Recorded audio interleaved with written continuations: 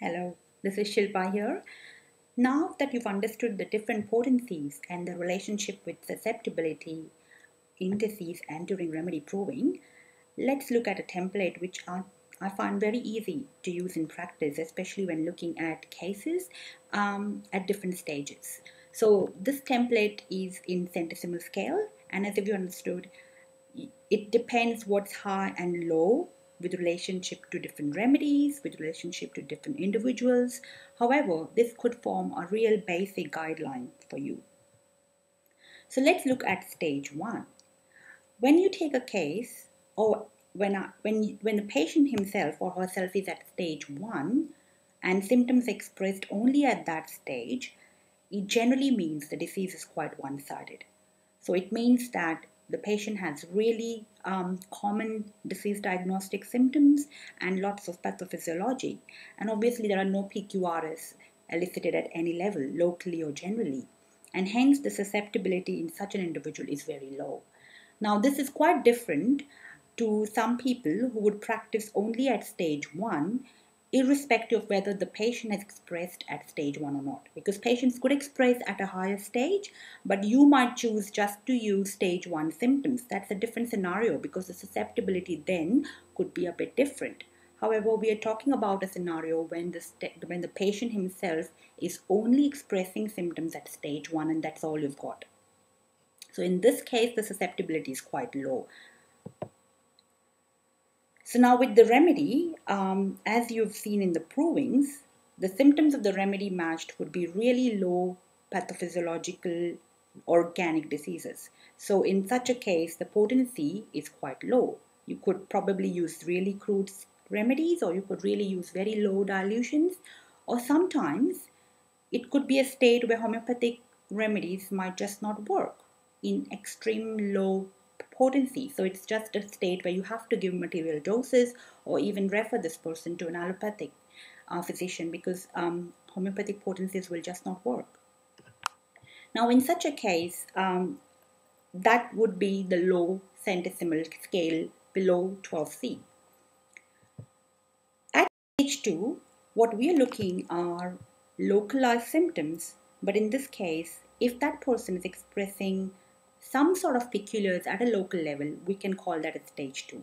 So in this case, the susceptibility is not very low, but there is a medium susceptibility because the person as an individual is expressing some sort of peculiars at a localized level. So at this stage, you could give a low to medium potency because the symptoms will match at that particular potency, and the remedy in the provings have created those sorts of localized peculiar symptoms. So the potencies I'll look at are 12C to 30C. So this is again a very general guideline, but it just tells you this is the low potency or a medium potency for people who would express only at stage 2. Next, let's go to stage 3. Now, in this case, if patients are expressing at stage 3, obviously they are expressing lots of peculiar general mental states quite well elaborated.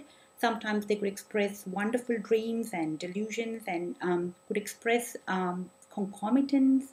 And in this case, you could get quite peculiar localized symptoms as well. So in such a case, the susceptibility is quite high, or even in this case, you can actually consider giving remedies in high to very high potency, so which could be between 200 to 1M.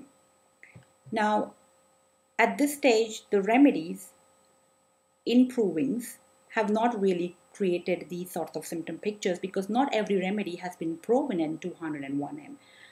But what's happened is during clinical experiences of different homeopaths who've been working at stage 3, you realize that these are the patients respond very well to such high potencies. In fact, low potencies do not elicit much of a reaction in such people because they require those higher potencies to match them at that level.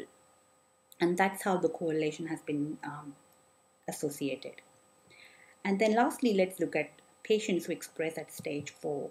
This is a very interesting phenomena because very rarely you see patients who walk into a clinic with such extremes high susceptibility.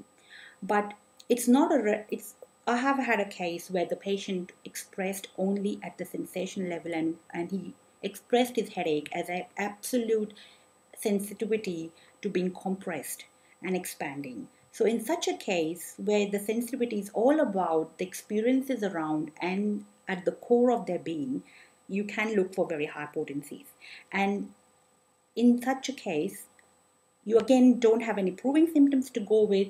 But what I've realized is, to this particular patient, I gave a 1M of the remedy, and it created a reaction for just a day, and then he didn't really respond to it.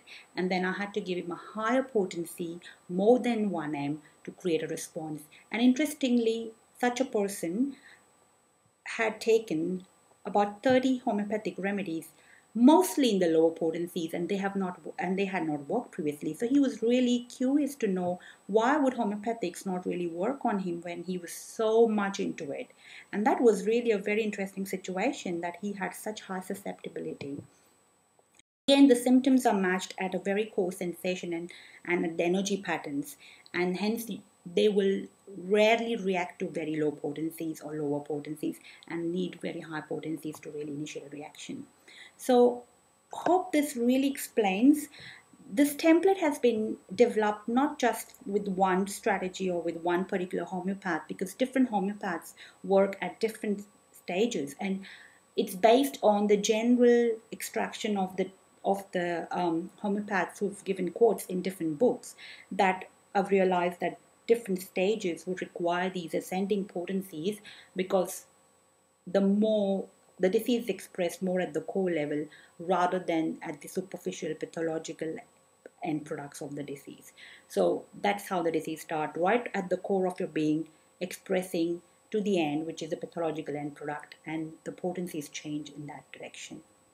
So thank you so much, and I would love to have your views on potencies and the way you actually use potency and relate them to your patients, because it's such a gray area in homeopathy, and the more we actually share and combine our experiences, the better it would be to provide our patients the best of homeopathic knowledge. Thank you so much. Bye-bye.